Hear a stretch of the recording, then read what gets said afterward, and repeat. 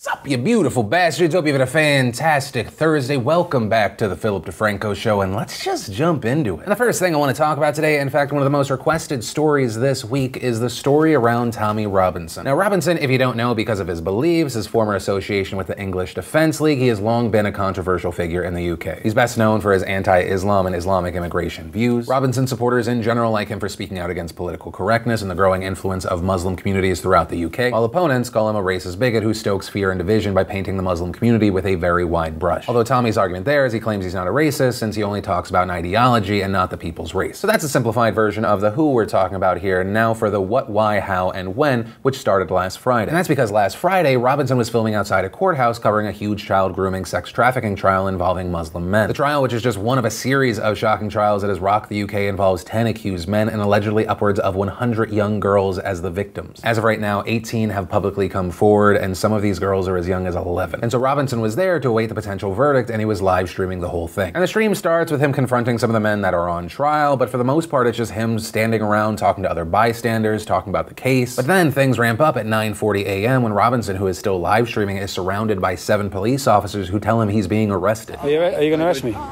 My colleague's going to explain what's going to happen next, right? Am I being arrested? You are being arrested. I am being arrested. It wasn't a breach of peace. What does that mean, officer?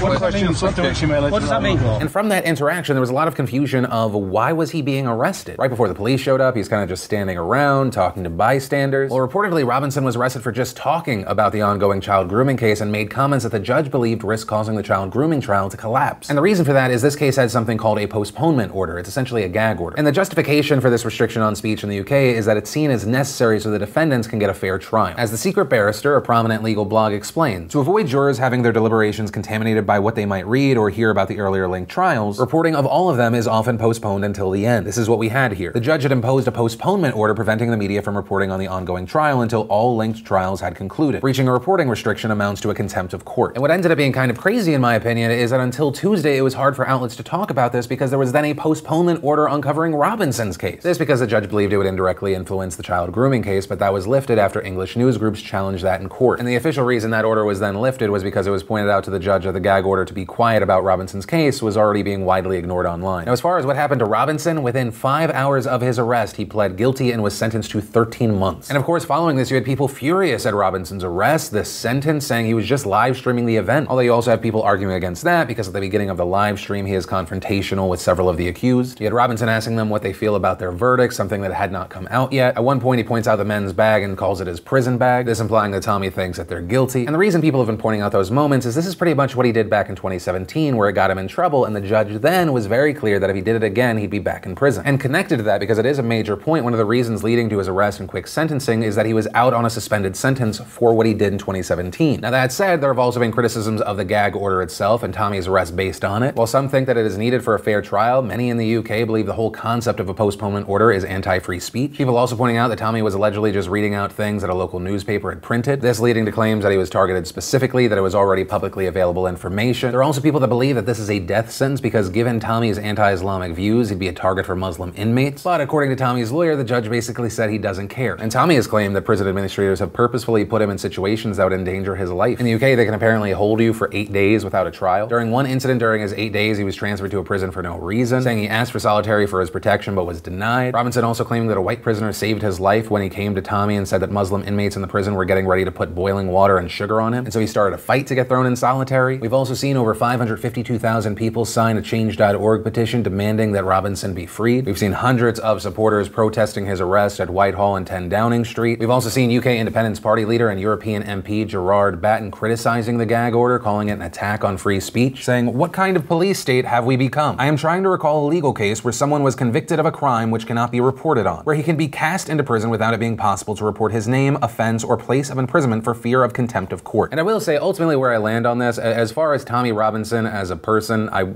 not saying I like what he says. I'm not ever wanting to be paired with him. But what I will say is a postponement order, a gag order on what should be a free press is disgusting and outright ridiculous. It is without a doubt suppression of free speech. It creates an environment that is prime for abuse, and it's essentially criminalizing news. Outlawing facts and sometimes opinions is not the answer. But of course, that is my opinion, and so I pass the question off to you. What is your takeaway from this situation? Because there's kind of two situations. One, there's the current legal situation of there is a law, however ridiculous I personally find it. Should he have taken that into account and not live streamed, or no, you are happy that he did? And on the other end, what do you think about postponement orders? Are you for them or against them? Why not? I'd love to know your thoughts in those comments down below. But from that, I want to share some stuff I love today, and today in Awesome, brought to you by BetterHelp.com/DeFranco. BetterHelp, if you do not know, is a fantastic place where you can get affordable private online counseling. You get access to licensed, trained, experienced, accredited psychologists, marriage and family therapists, clinical social workers, and board licensed professional counselors. All you've got to do is go to BetterHelp.com/DeFranco, you fill out a questionnaire, they match you with a counselor, and boom, you can start counseling today. And they really lean into the affordable aspect. After 3 months, the service becomes cheaper for you. If money is an issue in general, you can see if you're eligible for a financial aid discount. And I personally love this service for so many reasons. Before we did our first sponsorship, I was already signed up for it, and it makes available a very important thing that I think more people need to embrace. But main point, if that sounds interesting to you, you want to try it out like many from the nation already have, go to BetterHelp.com/DeFranco. But also a big note that I always like to hit on, if you are in crisis or you know someone is in danger, don't use that site. Instead, I'll link to resources down below where you can get immediate help. It is always important to be aware of the differences there. And the first bit of awesome today is the fantastic shitty robot creator that is Simone Giertz. Also, Simone, if I mispronounced your last name, I apologize. I found this explainer you put out on how to properly pronounce your name, but I did not have the appropriate equipment to replicate it, or rather a way to replicate it without it resulting in a career-ending lawsuit. But main point, for those that aren't aware,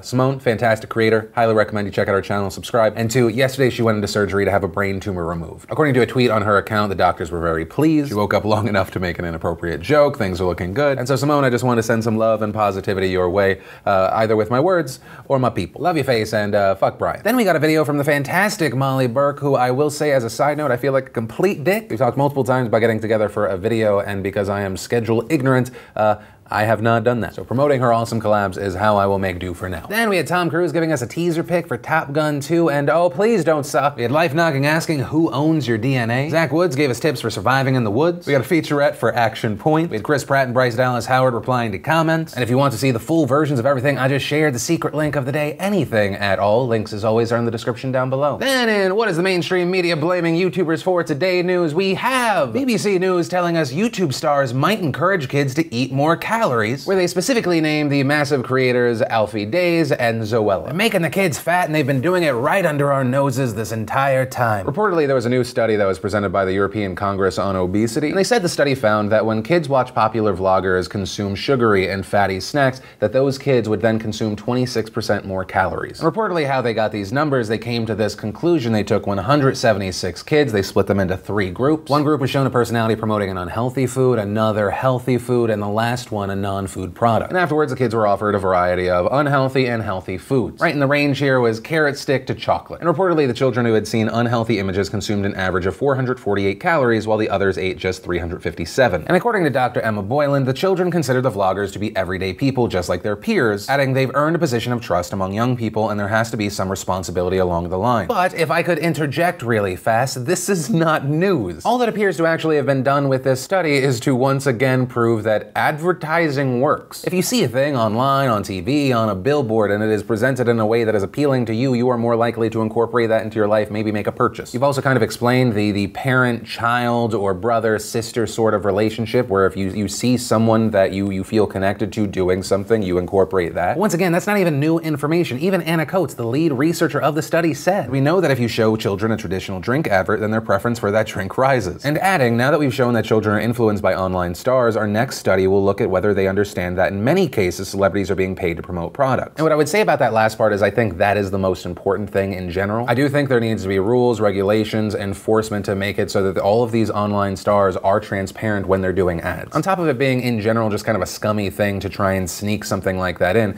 it's just plain manipulative. My main point, when you see that relative going, see, I told you YouTube was a bad influence on the kids, maybe give them this extra information, and maybe they're not allergic to new information or having a different opinion, and they'll widen their worldview and actually understand the reality of the situation. Or that's just wishful thinking, and it's too late for a lot of people. And then let's talk about the massive update around the Parkland shooting. That shooting, of course, at Stoneman Douglas High School, where 17 were killed, 17 were injured. And so right now the shooter is facing 17 counts of first-degree murder and 17 counts of attempted first-degree murder. Now, Broward County prosecutors said they plan to seek the death penalty. This will require them to prove the crime was premeditated. But on the other end, the shooter's attorneys have said that he will plead guilty in exchange for a life sentence instead of facing facing the possibility of the death penalty. His lawyers insisting he had a troubled life, that he should be spared execution, also arguing that it would be wrong for the state to execute the shooter after so many red flags were missed that could have prevented the shooting. And finally, they argued that this deal would spare the victims' families from having to relive the tragedy through what would certainly be a lengthy trial and appeals process. But that said, the prosecution feels very confident because they have 3 videos from the shooter's cell phone that prove that the crime was premeditated. And those clips are part of an inventory of prosecution evidence recently shared with the defense team during pre-trial discovery. And the reason that for the past 24 hours you've seen that video posted on pretty much every news outlet, which I will touch on again at the very end of this story, is that because under Florida law, with few exceptions, evidence becomes a public record when it's turned over to the defendant's attorney as part of the pre-trial discovery process. And these videos are disgusting, they are horrible, but also they are fantastic evidence for the prosecution. In the first video, he says his name, he says that he is going to be the next school shooter of 2018. He says his goal is to kill at least 20 people with an AR-15. He gives the location of Stoneman Douglas, and he says that it will be a big event, that you will see him on the news, you'll know who I am. He then laughs, says you're all gonna die, makes gun sounds, says he can't wait. In the second video, he details his exact plan of how he's going to get there and what he's going to do. In the third video, he appears to give motive, saying I hate everyone and everything. With the power of my AR, you will all know who I am. I had enough of being told what to do and when to do. Later adding, you will all see it, you will all know who my name is. And overall, what we see from these disgusting and disturbing videos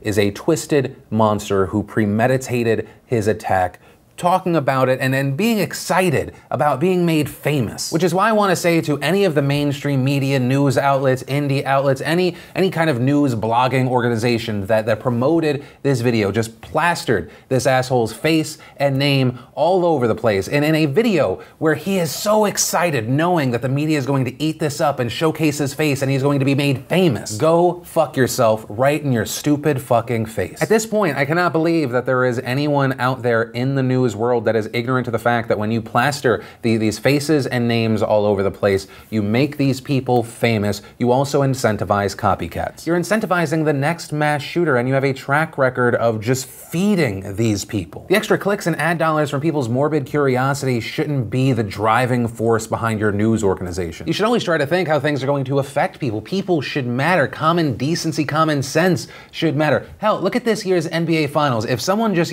storms the court, right, like we've seen YouTube pranksters try and do in the past, guess what? They don't fucking air that on television if they can help it because they don't want to promote that behavior. Yet, apparently for organizations like the Washington Post and NBC, nah, it's just another murderer. Sure, we're giving him exactly what he talked about in several videos and laughed about, but whatever. And to the people that message me and say, well, Phil, how are we supposed to talk about this story if we're not using faces and names? What do you think I just fucking did? It's not hard. All it takes is caring about decency more than dollars. I'm not saying suppress speech or suppress information. Let's find out everything we can, but don't make them famous. And of course, there can be moments where you have a different policy. If there's an active search for someone, yes, get their name, get their face out there so that they get apprehended. But once they're taken in, no. There's no benefit except to you for trying to get more clicks. You want to show the names on your TV show, your website, your wherever? How about one of the 17 people he killed? Well, I appreciate places like CBS who have said they just will outright not show the video. That's a fantastic start, but if you still go to CBS News, his name and face are still plastered all over the place. And it feels a little bit sad to me that I need to even praise the smallest of steps, but hopefully this slow kind of tippy toe can turn into a full-on sprint to not being complete shitbags. But that's where this non-advertiser friendly rant is going to end. And of course, it's a story, then my opinion, and obviously this is a very strong opinion. I'd still love to hear from you whether you agree or you disagree in those comments below. And that's where I'm going to end today's show, although if you are not done consuming news, some of the other things happening around the world today that I'll link to in the description down below. We had Denmark passing what is being called the burqa ban. It's a law that prohibits face covering in public unless there is a, quote, recognizable purpose. And with this move, Denmark is now in line with other European countries, including Austria, Belgium, and France. Also in New Jersey, we had a couple admit they stole $1.4 million from victims of Hurricane Sandy. This through a construction fraud scheme, and they reportedly spent the money on gambling and jewelry. We also had Kim Kardashian West meeting with Donald Trump. This to discuss the possibility of a pardon for Alice Marie Johnson. And actually, despite many mocking this meeting, including the New York Post, who called her Kim Thong-un, adding Trump meets rump at the other big-ass summit, Alice Marie Johnson's story is actually interesting, and it really hits on mandatory minimums. And so there's that and much more in the links down below, but unfortunately, I have to get out of here because this is the last show in this office, and I gotta move. Now remember, if you like this video, you like what I try and do, new on this channel, hit that like button. If you're new here, hit that subscribe button, maybe ring that bell. Also, if you missed yesterday's Philip DeFranco show, you want to catch up, especially with the last story, which was just crazy. All you gotta do is click or tap right there to watch that. Unless you want something a little bit lighter, you can watch the newest behind the scenes vlog by clicking that. But that said, of course, as always, my name's Philip DeFranco. You've just been filled in. I love yo faces, and I'll see you tomorrow, either in a video or in a live stream where we tour the new facility.